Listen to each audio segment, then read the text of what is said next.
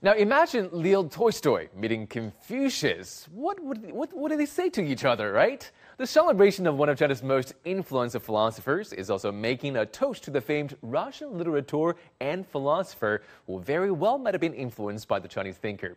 According to records, Confucius's works were translated into various European languages in the 16th century and shaped many thinkers in Europe then and onwards. And at this year's Nishan Forum in Qufu, Shandong Province, the birthplace of Confucius, a dialogue is taking place between the two brilliant minds. Shenli takes us there. To many foreigners, the understanding to Confucius is just limited to his name, or maybe excerpts from his Analects chanted at the opening ceremony of the Beijing Olympics. However, there's no denying that the ancient sage has helped carry Chinese culture through difficult times. And now his ideas may now point the way to a better future for mankind. And that's exactly what the Nishan Forum and the International Confucius Cultural Festival is trying to convey to a wider audience. A perfect example is the special panel discussion of the Chinese sage Confucius and Russian literature giant Leo Tolstoy, one of the highlighting events at the forum. Though living millennia and miles apart, they're able to have a dialogue transcending time and space due to their shared cultural perceptions.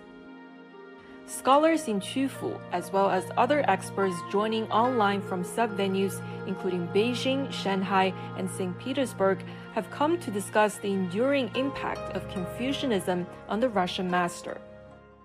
Известно, что Лев Толстой признавал величие и самобытность. We know that Tolstoy speaks highly of traditional Chinese philosophy, and he shows great interest in Confucianism and Taoism that he has even written short essays explaining the essence of Confucianism.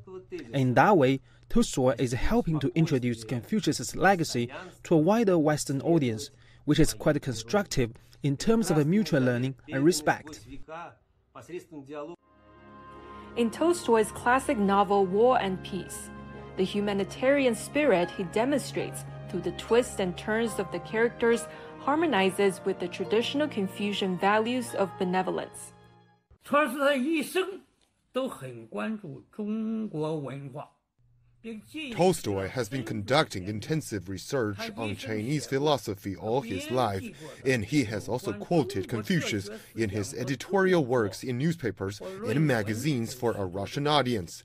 He advocates benevolence and peace, which echoes the thoughts of Confucius.